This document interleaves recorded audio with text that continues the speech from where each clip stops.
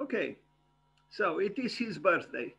Henry van der Velde, or van der Velde, I should have checked the spelling of his name.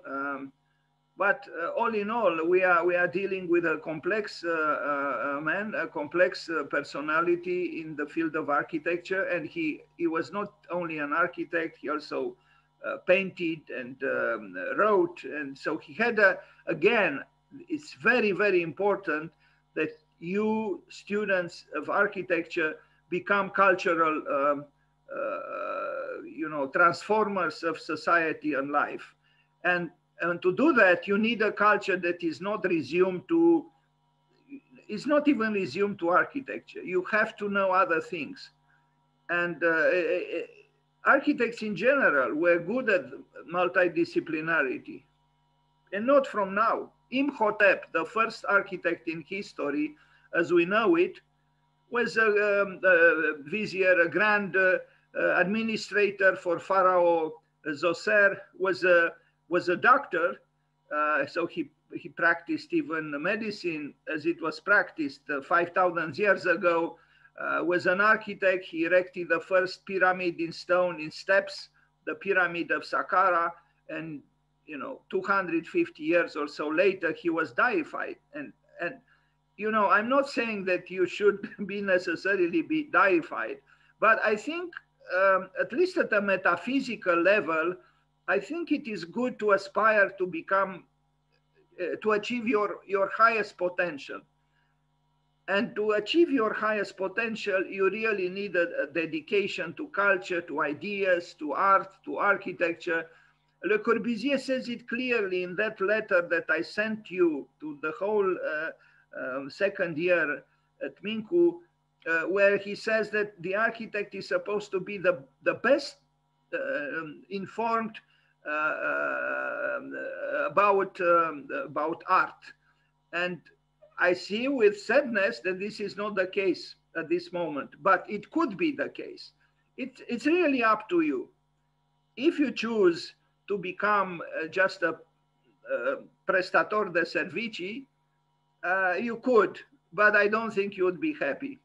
If you want to become an architect who is respected in society as a cultural figure, remembering again what Alvar Aalto said, that architecture belongs to culture, not to civilization. And this short phrase coming from a reticent man like Aalto, for me, it has a lot of weight. So anyway, let's come back to Henry van der Velde. He had a little bit a longer name, Henry Clemens van der Velde. So was born on April 3rd, 1863. So he was older than Le Corbusier, and he died about 9 years before Le Corbusier. Was a Belgian painter, architect, interior designer, and art theorist. You see, that's exactly what I'm saying. Painter, architect, interior designer, and art theorist. Together with Victor Horta and Paul Hankar, he's considered one of the founders of Art Nouveau in Belgium. He worked in Paris with Samuel Bring, the founder of the first gallery of Art Nouveau in Paris.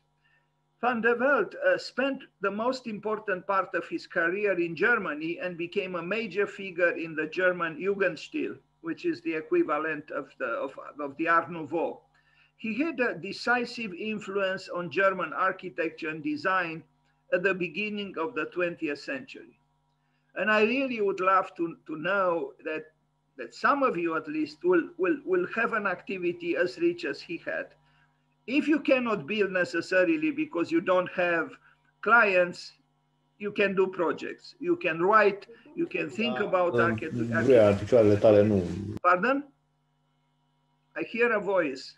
Please be kind and if you don't want to say something, please be kind and turn off the microphone. Thank you. Okay, so we continue. This was the man. So, he was somehow at a crossroads, between Belgium and Germany. And so there is a hybrid quality in his work. No, and please be kind and turn off the microphone. Thank you. this hybridity is also in his personality, was also in his personality. He was a man still immersed in what we call tradition, but he was able to take risks, and his architecture has a complexity which is easily seen in most of his works. Maybe some works by him could be considered impure, if by that word we mean exactly that hybridity that I mentioned is possible. But it's also a sign of complexity, which I think shouldn't be banished in the name of a so-called simplicity, which is too easily arrived at. I mean, I know Brâncuș advocated simplicity, but for Brâncuș, simplicity was at the end of the road, not at the beginning. Was something to arrive at by approaching slowly and painfully, perhaps with difficulties, the essence of things.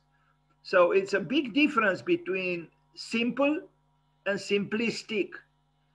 What is simple is a condensation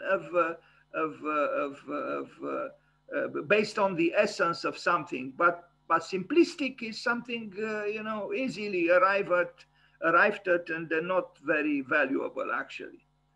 I mean, you see the interior here. This is a 19th century interior, maybe very early 20th, maybe. But when I look at this interior, I'm not sure I reject this interior. Maybe I'm just nostalgic, but there is a level of even aesthetical interest here, a level of richness. That richness kind of is missing many times today in the name of so-called make white cubes without sloping roofs. Even the way he's dressed, even his look, you see a man who is contemplative, who looks far away. He's thinking. Yes, there is no one else working in his office, but he left something behind him. Let's look at some of his drawings. A line is a force. Beautiful line from, linguistic line as opposed to the graphic line from Harry van der Velde. A line is a force. Very well put it, really. And maybe this is something we should remember as well. A line is a force, or could be a force. Sorry for the resolution here. He published a lot. His work was published, and there were many influences in his work that you can tell this man was at the crossroads, cultural crossroads in Europe. He did this proposal for a Nietzsche memorial. Why don't we do something like this? For example, maybe some of you would love to read Friedrich Nietzsche, maybe, and hopefully. Okay, let's read Friedrich Nietzsche. And he is not the least interesting philosopher in the world. He was a poet and he wrote very eloquently with a lot of passion. But after you read, let's say, Also sprach Zarathustra, so spoke Zarathustra, maybe you think, how would I build a house for Nietzsche or a memorial? It could be a very interesting exercise to try to express architecturally what you got from reading Friedrich Nietzsche. And here we look at a drawing done by van der Velde that was inspired, I'm sure, by reading Nietzsche, because I don't think he just drew a memorial for him without reading some of his writings. If you connect architecture with other cultural fields, truly this would be very inspirational, because if architecture is not connected with as many cultural fields, then what? Architecture is truly, if it was considered for a long time the queen of the arts, it's exactly because of this, because of its hybridity, its complexity, its connection with many things, with life itself. And anyway. And what is good about trying to connect architecture with other fields of cultural fields is that even in the moments of, let's say, economic, downfalls or whatever, you have support from those other fields. They sustain you. And you can continue to work in architecture, even theoretically. There's nothing wrong with that. Le Corbusier and Frank Lloyd Wright for 10 years, they didn't have commissions. Le Corbusier worked on Ville Radieuse, his urban planning for Paris. Frank Lloyd Wright worked for Broadacre City. So, good architects never stop, even if they don't have commissions. They find ways to remain or become architects. It's actually a process of not just being, but also becoming. You can paint, you can draw, you can think, you can write a manifesto, you can write a poem, you can make projects, you can do many things. Architecture is beautiful if it is like this, rich, a condensation of many interests. You'll never get bored like this. So Van der Velde, if he couldn't build, he could have painted. If he could not have painted, he could have written architectural theory. He could have done many things. And architects in general are good at doing other things. You should never forget this. Now, could we say that this rendering is something obsolete or unimportant or irrelevant to us? I don't think so. I think that if this was built today, would be as relevant as at the time when he drew it. So let's look at some of his buildings. This is from 1895, 1896, so the turn of the century, as it was called. His first private residence in Belgium, 1895, 1896. Yes, certain architects would say this is certainly a building that belongs to the so-called past, but I wouldn't agree. Yes, it has a sloping roof, indeed. Yes, it has oblongs at the windows, but there is more to this building, I think. It is perfectly symmetrical. Yes, it's true. But I feel there is also a level of innovation here. Maybe the roofing it's not placid. There is also, if you try to imagine the plan, there are walls here that show a configuration which is not straight or rectangular. So the building has a certain melody, if I can use such a word, that evokes the advancement. There is a quest for a certain level of novelty. Although, yes, there is a sentimental crafting of this facade, but sentiments or nostalgia even are general human attributes or feelings. So 1895.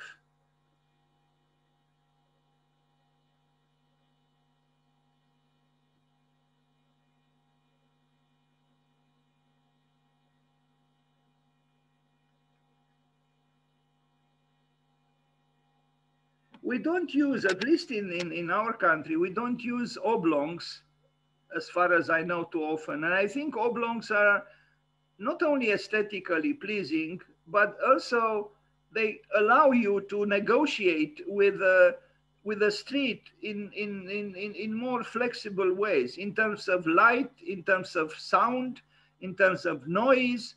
I truly think oblongs should be reconsidered. And should be reconsidered creatively. They shouldn't necessarily be done in this way. Just the idea of an oblong, which would allow you to, as I said, to negotiate with various conditions of light, with various conditions of sound or noise. And there is, unfortunately, a lot of noise on our streets because of the cars. So an oblong could help.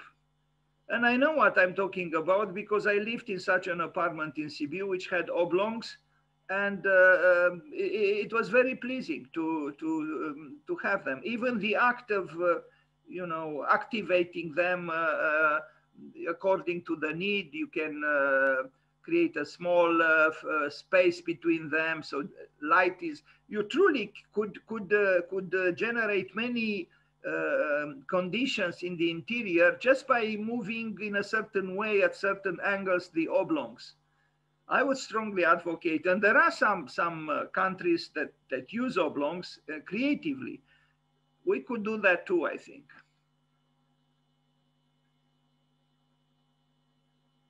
So this is an interior decoration of this art gallery, Maison de l'Art Nouveau in Paris. I don't think it still exists. It doesn't. So the Franco-German art dealer and publisher Siegfried Bing played a key role in publicizing the style, meaning the Art Nouveau. Bing opened a new gallery at 22 Rue de Provence in Paris, the Maison de l'Art Nouveau, devoted to new works in both the fine and decorative arts.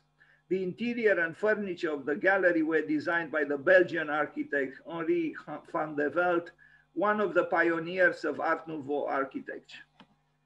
Now, maybe when the pandemic goes away, let's hope it does, although it doesn't give signs that it is willing to do so, but hopefully it will somehow recede or go away.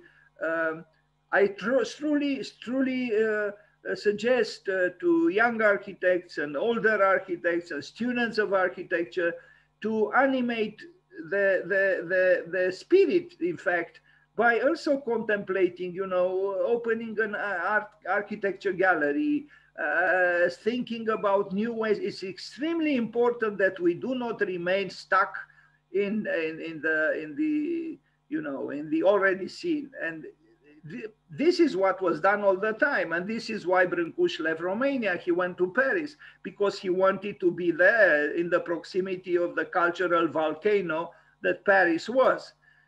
But now, because of the internet, we are connected with Paris, with Brussels, with New York, with Sydney, with Tokyo.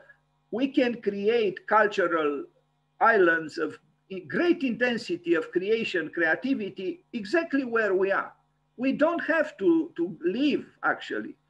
You can live digitally, virtually, but you can remain in one place, but make that place boil with culture, with creativity. And I truly think it's very possible. An interior of this museum in Hagen, in Germany, I don't have pictures, Villa in Schepnitz in Germany. This is an interesting building. I like this building. So the one who says ab ovo, no sloping roofs is wrong, because you can use sloping roofs very creatively and in a very modern and even in an avant-garde way, like Shinohara did, and I showed it just the other day. So, I really had it with this dogmatic view, no sloping roofs. Well, it depends how you do it. You can do it very creatively, and you can also be extremely boring by doing a terrace jardin, meaning no sloping roofs. So, we have to get rid of these simplistic views of architecture, that a sloping roof is by definition wrong, and a flat roof is by definition good. It's not so at all. Anyway, I get almost angry when I think about these precepts, as if they come from God. Anyway, look at this house. It's even chromatically. You have the yellowish and the bluish, and they are complementary colors. The corner is a difficult one. He's not an inhibiting architect. I like him because he's not dogmatic, and maybe his interest in other fields of culture like painting help him, and I'm sure he did. Is this building old-fashioned or passé? I don't think so. If I pass by, and I didn't know was by Henri van der Velde, I would have stopped, and it would have stirred up my imagination and my curiosity. Look what is going on here. Look at this corner. Look at these batteries, or I don't know how to call it here. So there are interesting things here. Even this large veranda in the corner, and there is creativity here.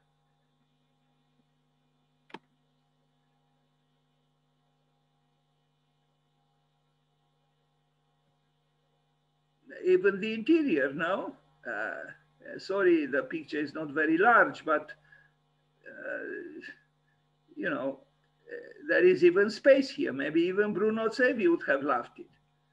We are dealing with a major architect and a major cultural figure in Europe. One about whom is not talked a lot about in the school, and that's too bad. Not that he's the only one.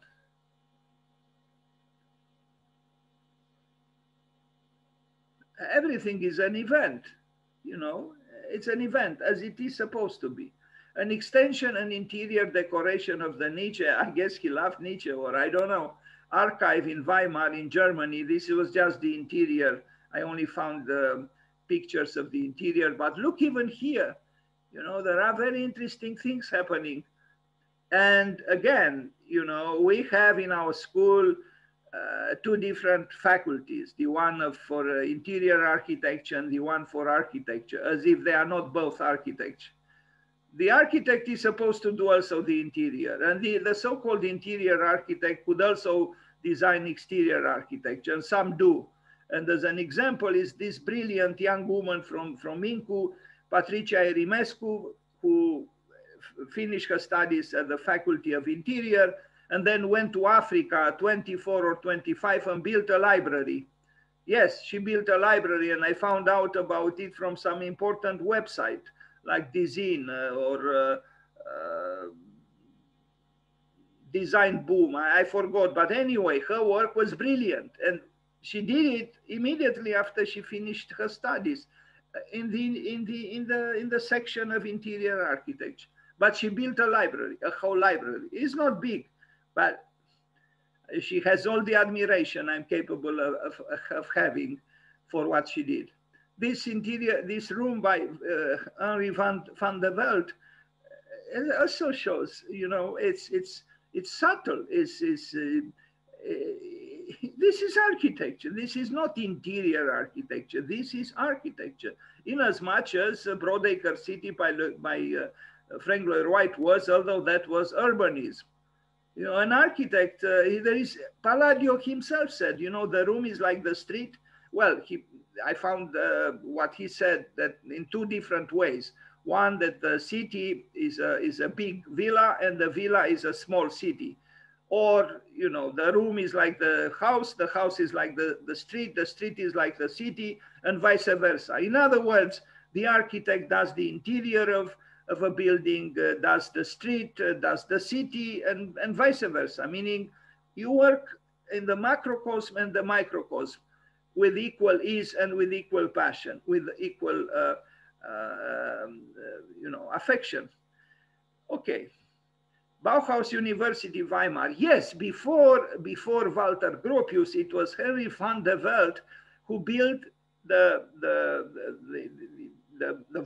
Bauhaus University building in Weimar, because the Bauhaus didn't start in Dessau in 1926. It started in 1919 in Weimar.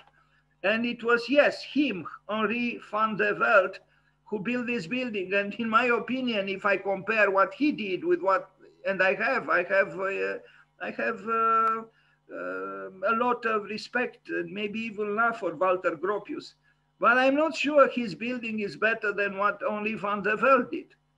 It's too bad I don't think I have a picture here with what Gropius built.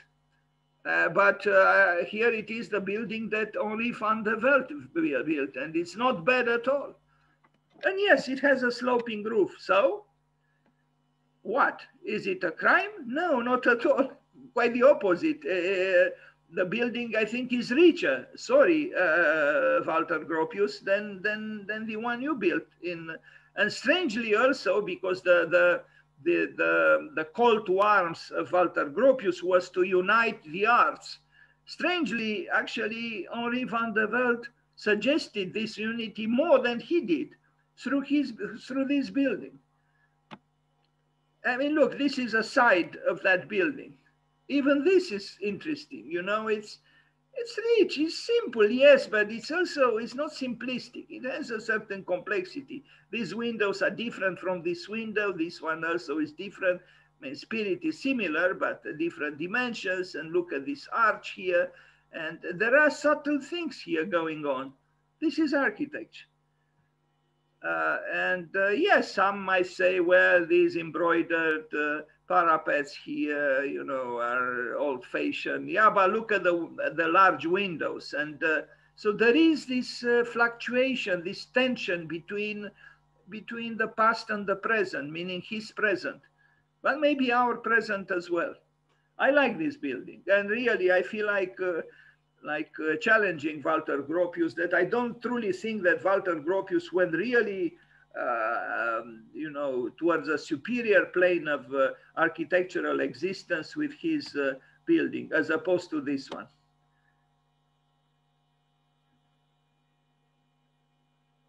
So again, when I hear that no sloping roof by definition, we should say, wait a minute, let us contemplate the building for the Bauhaus by Henri van der Velde, which has a sloping roof, but also has creativity, has innovation. Look how the glass here turns also, you know, upwards on the sloping roof. There are interesting things, not to speak about the inside, because here you could very well see the carpentry, you know, of the room. You can see the structure of the roof. It could be very interesting, as opposed to a flat roof. It's a fine building. Now, the clubhouse of the Chemnitzer Lawn Tennis Club, it was demolished. Too bad it was demolished. But look, even here, you know, there is modernity. There is also a clin d'oeil towards the past.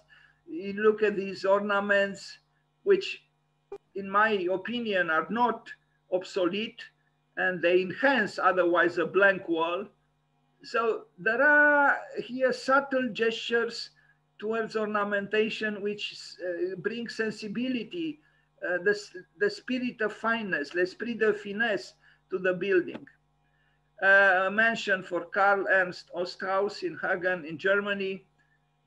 Again, sloping roof, right?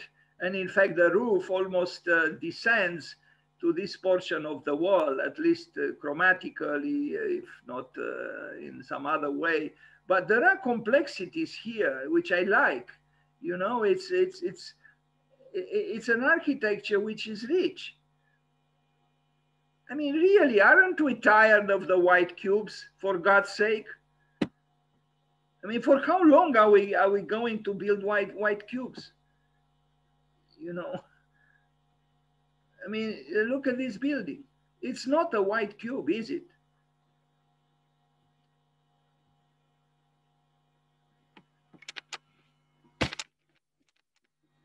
The bizarre thing is that some people think that if we use white cubes and no sloping roofs, we are modern. Maybe we would have been modern 100 years ago, but I'm not so sure we'll still be so-called modern, because modernity means exactly this, change. This is in its essence the meaning of the word modern. The great French poet Charles Baudelaire, and there are 200 years since his birth this year. Charles Baudelaire was also an excellent art critic. He understood very well the essence of art. He said art has two halves. One half is about the eternal, the immutable, the permanent. But the other half is about the circumstantial, the temporary, the ephemeral. And that is the modern side of art, the one that changes according to the time. So to be modern today is not to repeat what was done 100 years ago. If you do what was done 100 years ago, you're actually anti-modern. because you are stuck in a past which is not ours. To be modern in the present, you have to belong to your time, and to belong to our time is very different from belonging to 1920s. Is this so difficult to understand? I mean, today, if you look at buildings done by and proposed by students in some very important schools on Sucker Punch Daily, you will not see one single white cube with projects from Harvard, AA, Princeton, Columbia, SciArc, Bartlett, you name them. This says nothing. Why aren't the professors here and some assistants so we can talk? Maybe I'm wrong, but let's talk, let's debate. Why are they not here? Because they are not interested in Henri van der Velde, that's why. And by turning their backs on him, they also turn their backs on architecture. Anyway, so a non-modern building, right? When this man was an innovator, actually. We really have to wake up. We have to wake up, because otherwise we remain stuck at the margins of culture and architecture. And we cannot do this, really. There is no excuse. We are part of Europe. We are part of the network. We can inform ourselves just as well as a Belgian does, or an Egyptian, or a North American, or a Japanese. We have exactly the same tools at our disposal. It is really up to us to be informed or not. Okay, another house, a private house in Weimar, in Germany. Weimar, the great German city, 1907, 1908. Yes, of course, when you look at this building, you say, wait a minute, you know, I only love Villa Savoie. But let's be honest, is Villa Savoie truly so great? I mean, aren't we tired of those precepts? Because he used precepts, you know, the so-called, you know, open plan. And personally, I have problems, and I love Le Corbusier. Don't get me wrong. I don't think anyone paid homage to him as I did. 15 days non-stop in a row, from Monday to Friday. You know, paying homage to him. But I have to say, Villa Savoie is not so convincing as its fame seems to suggest. Those thin white column, you know, that supports the house, if you enter with a car there, as he suggested, or you know, designed the building for, it would have been very easy to crush them, to destroy those columns. They are so artificially placed. In fact, it's amazing that a complex man like Le Corbusier, and certainly an artist, didn't realize how inorganic or non-organic that building was, how unnatural in a way. I think Bernard Tschumi was right when he wrote in a turbulent way that the most architectural thing about Villa Savoie immediately after the war was its state of decay. It was the son rebelling against the father, so to speak. But we need rebelling sons against their fathers, because this creates the continuum of culture, of life. And sometimes you oppose the father not because you don't have affection towards him, quite the opposite. You oppose him because you love him. I know this sounds too Nietzschean, because Nietzsche thought that a friend is less of a, well, that an enemy is your best friend, because by opposing you forces you to reconsider certain things and to grow in a more complex way. It's the same thing with the relationship between the father and the son, or at a level of culture, you know, between Bernard Tschumi and Le Corbusier, referring to the example I gave. So things are complex. Just fight off dogma. Dogma has nothing to do. If there is something against creativity, it's dogma. I don't think anything done activated by dogmas leads to creativity. No. There should be dialogue. There should be interpretations. There should be a debate. Really, you, the students, it's your duty to fight for your freedom of thought.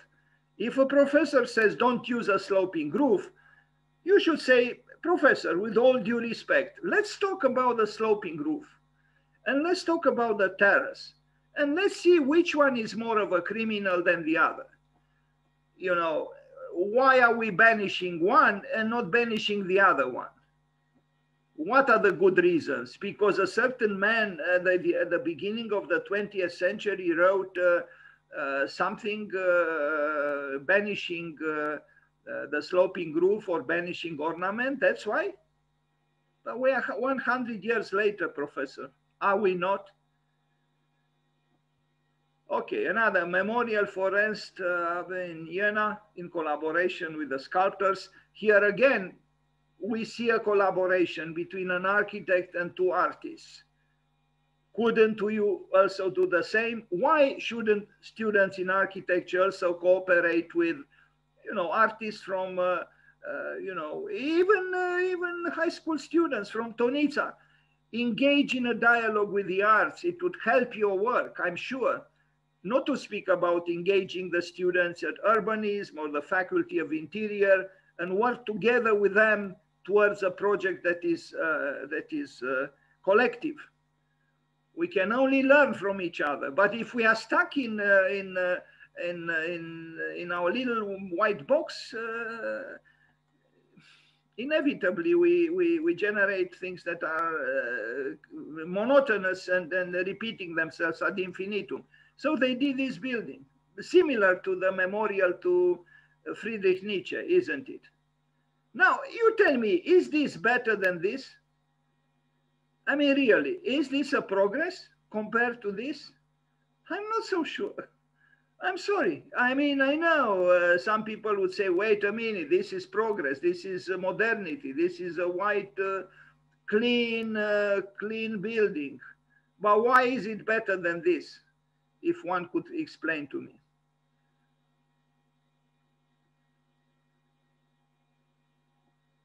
Anyway,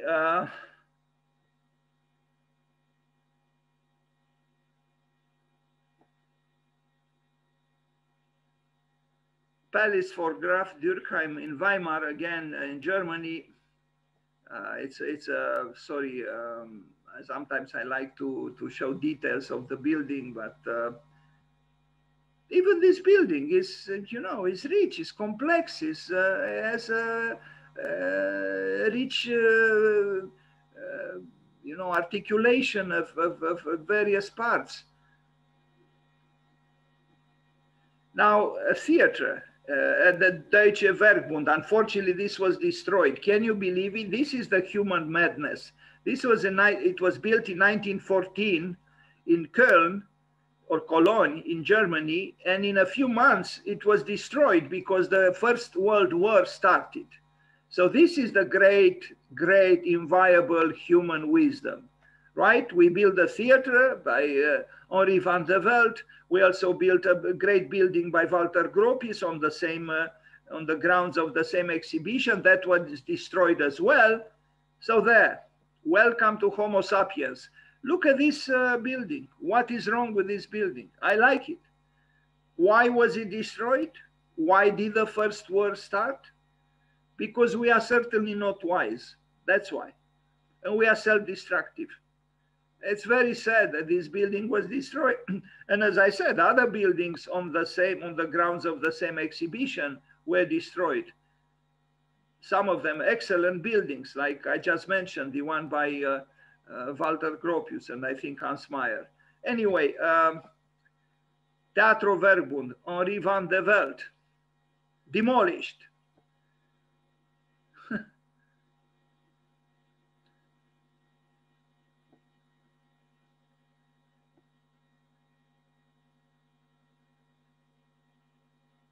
Quite a large building. And it didn't last, as I said, for more than a few months. In 1914, it was, the grand opening of the exhibition. And also in 1914, everything was demolished and the war started. A villa from 1913, 1914, also in Germany. If I compare this building with some buildings in brick by Frank Lloyd Wright, yes, Frank Lloyd Wright is more outgoing, is advocating his freedom horizontally. Van der Velde is more ambiguous or ambivalent about excessive optimism about going outwardly. This is Europe, this is not the United States. So maybe the sloping roof negotiates with the limits, with the inevitable limits present in on the European soil. I think it's a good building, and the advocate of the flat roof could say whatever he might want to say. I really don't see a great progress in the flat roof, and I can say why. Because a roof is the intermediate between the building and the sky. I mean, look even at a human being, right? We have hair. People have coiffures. There are even wigs, no? Johann Sebastian Bach had a beautiful wig, and so did André Le Nôtre, and so did Louis Le Soleil. Well, imagine we were all bald or all with a terrace jardin on our heads, with a flat head. In a way, the flat roof it means a flat head. It would be grotesque to have. Try to imagine people on the street where they all have a terrace jardin on their heads. I mean, truly, often, maybe Wolf Brix was right when he said there are architects who belong to the underground. He gave as an example Raymond Abraham, and architects who belong to the middle ground, the middle part of the building, and he gave as an example Stephen Hall, and architects who belong to the roof, do roof architecture, and he gave himself as an example, and Zaha Hadid. The roof indeed has the potentiality for connecting with a certain exuberance of the building. The roof, I mean, let's think of Chambord, the glorious castle chateau that François Premier built, where the roof is a mini Manhattan, in fact, more splendid than Manhattan because it has the sculpturalness of the Renaissance. And, so what are the great, not even in terms of preserving the energy within the building, a flat roof is the best option. It isn't, because a roof like this protects better the building from, losses of energy, excessive heat or excessive cold, and so on. Not to speak about the beauty and the mystery sometimes of the attic. I love the attics. So what does Le Corbusier say with his flat roofs? He eliminates the attic. As a kid, I loved to go into the attic of my grandparents, to discover old books or an old piece of cloth or an old icon or something. Why we really killed architecture from all its richness in the name of what? At the time when this happened, there were reasons, but not any longer. I think we should bring back the mystery of the attic. Let's put it this way. I love attics, and painters love attics too. And he was a painter, Painters love to paint in attics, That's where they have their easels. That's where they do their secret paintings. Let's bring back the attic and the triangular aesthetics that usually the attic has. Okay, another building. What is this for Theo Körner in Chemnitz? A big villa as well. Even here, it is complexity. At a first sight, you say, yeah, just another building. Well, I don't think it's just another building. And I just talked about the roof. And look here, you have these rooms you know, just under the roof, which, yes, they are less comfortable than these. They have different functions, but they make a transition, you know, from this part of the building to what is above the building, and maybe that transition is necessary, not to forget.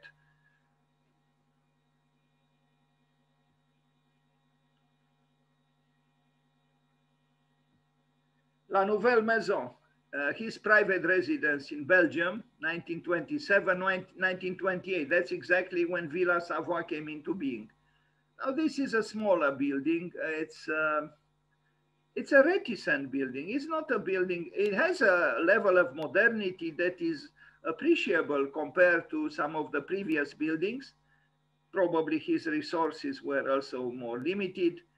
But even here we see subtleties. Now look at this balcony, look at this little window here, look how the door is crafted, look at this a little bit curved wall here, you know, and the curvature here in the opposite way in the corner here. So it's a gentle building, but it's a building that it is modern. It's clear, it's modern. It uses masonry though, but I think this kind of gentle modernity is something worth studying and contemplating again.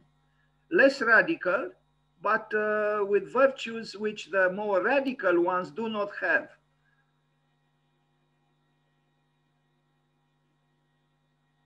I would say that even the buildings by Mies van der Rohe, the early buildings have virtues which later on he kind of, I mean, not kind of, he gave up on, and wasn't really a great progress, I would say. Anyway, he even made it with his own house on a stamp, as you can see. Home for the Elderly of this place in Hanover in Germany, 1929, 1931. I like the fact that he also assumed the public dimension of art, of architecture. You know, this is not a private residence; is a place for a larger group of people, and I think it's done very well. You know, it is modern, but it's a soft modernity, a so-called gentle modernity that I mentioned already, and. What can I say? He was able to work in various ways.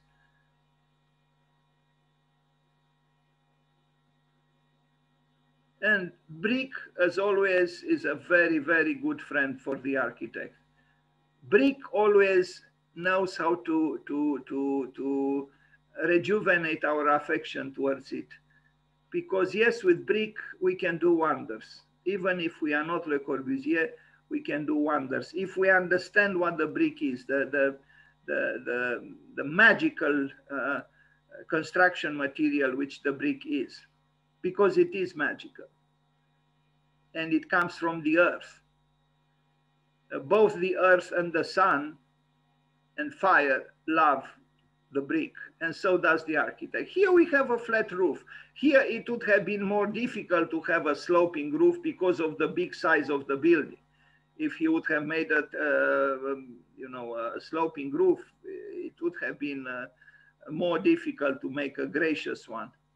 So it's okay. What I'm trying to say is allow the architect or the student in architecture to create according to his or her, you know, preferences. One might like a flat roof, another one might like a sloping roof. It's okay. It's okay. Let's allow for diversity. A polyclinic and villa landing for this doctor in Ghent, in Belgium, 1933, 1935. A very different building now from the previous one. Again, what I call the gentle modernism of Henri van der Velde. What can I say? I like it. What I see here, I like.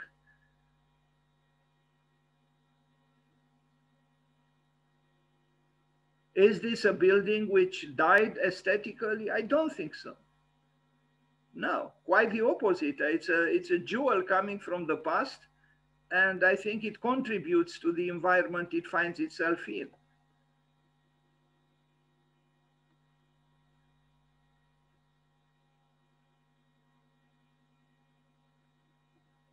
A library. This is an interesting library, 1933, 1938, the Tower of Books.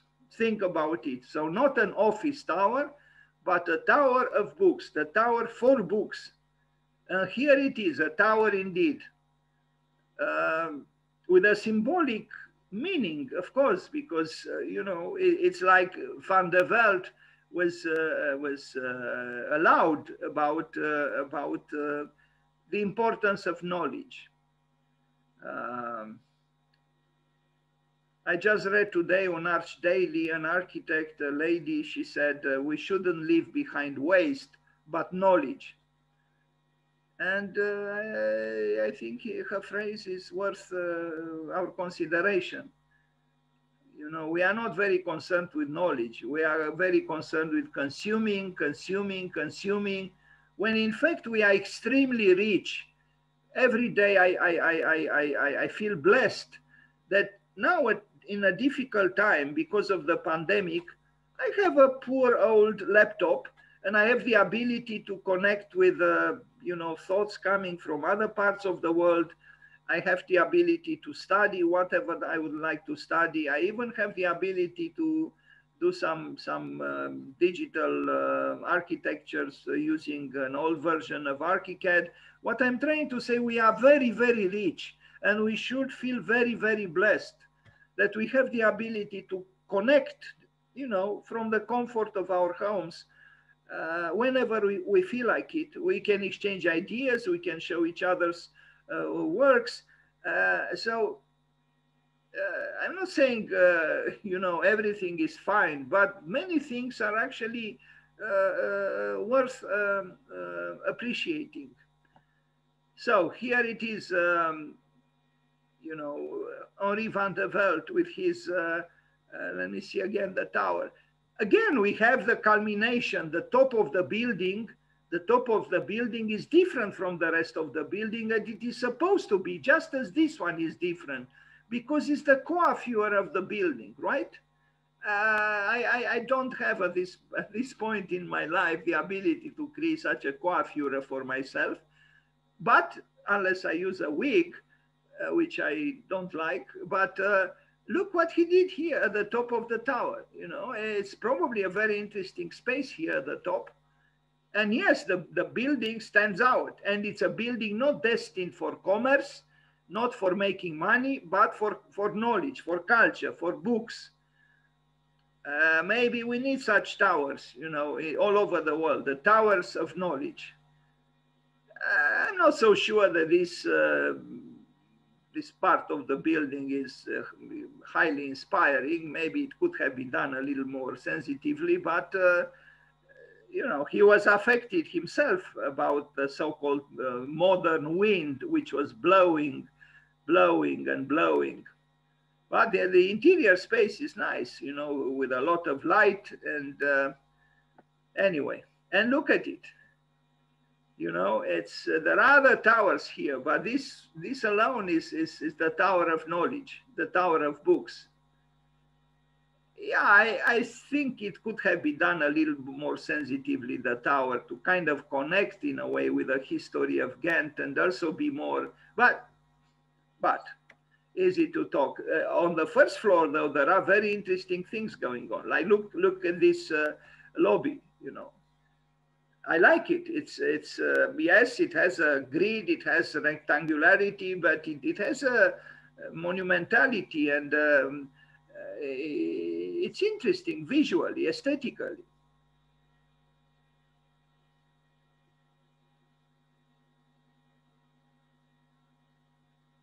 The technical school, school building 11 in Belgium. This is a newer work, so it was 1936, 1942. Well, difficult times then in Europe. I think it was refurbished, or I know this building confused me a little bit. I'm not very sure exactly what he did, or some parts. He did this, and there are interesting things here. I mean, look at this. You know, accidents are always welcomed or to be welcomed because, you know, just as we need diagonals, even this diagonal of the shadow, we need differences. And then the diagonal is a difference. In a Cartesian system, the diagonal shows, and you'll see it also in the next presentation on the remarkable engineer I will talk about, who had a brilliant idea to bring the diagonals, but not just for the sake of the form of the diagonal. We'll talk about it very soon. The Belgian pavilion at the 1937 Paris Exposition. Now you see here again, he uses the flat roof, a large building, a public building, it's okay. But still we see Henri van der Velde with that, what I call the gentle modernist, that he's not that radical architect who wants to break away from everything. So he is welcoming innovation, but he is also considerate towards other things, the past, the context, and so on. A train station from 1937.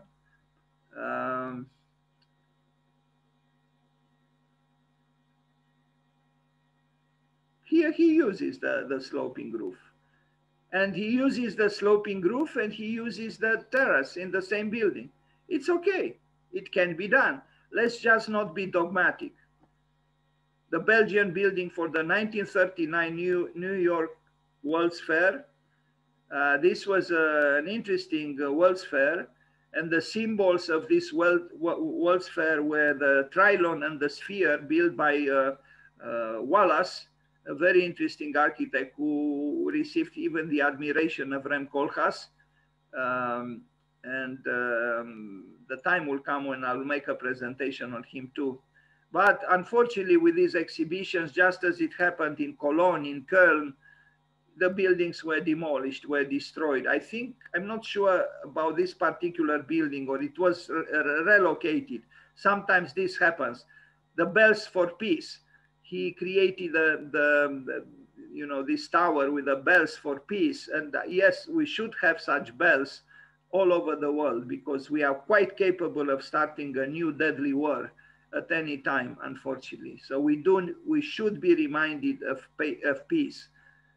And I'm glad that this architect did this in 1939. Unfortunately, the war was right at the door. Sad, very, very sad. But even if there are fatalities that we cannot somehow fight with, we still have to try to fight with. Goya fought through his great series of engravings, Disasters of War. Picasso fought through his great painting, Guernica. And the architect should also fight in his or her own way for peace, yes. Anyway,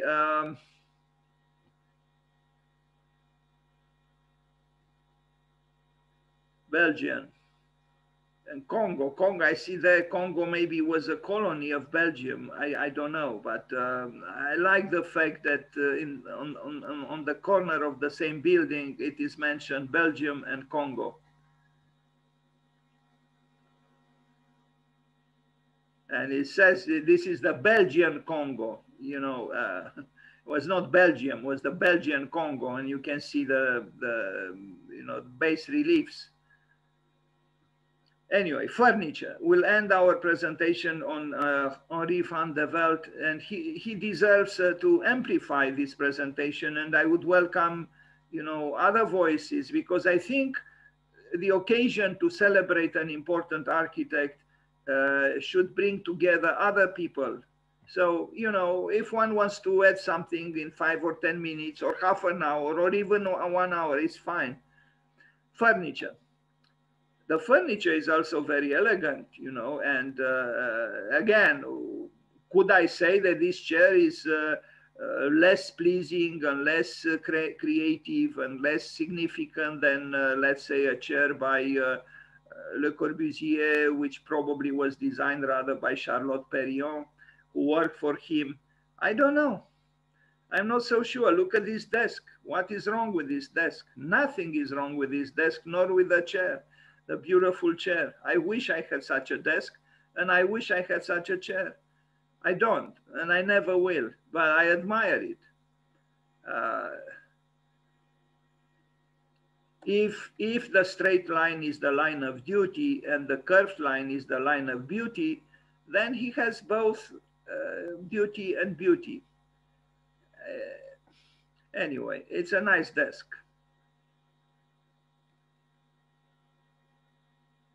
A little table, another interesting chair.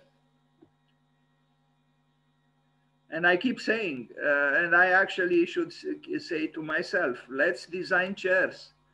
It's very rewarding and even therapeutic. It's a very nice exercise to try to make a chair, your chair.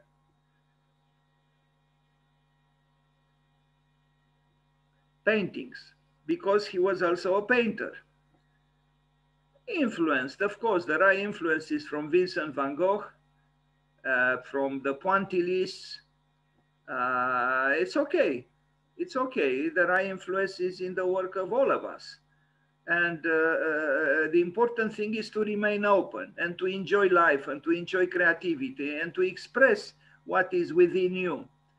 As Stephen Hall said, if there is idealism in you, express it.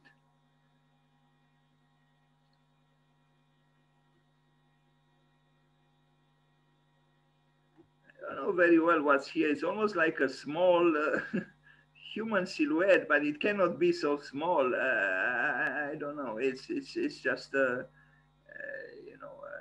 accident, so to speak. Now this is clearly derived from the great Vincent van Gogh. That's it.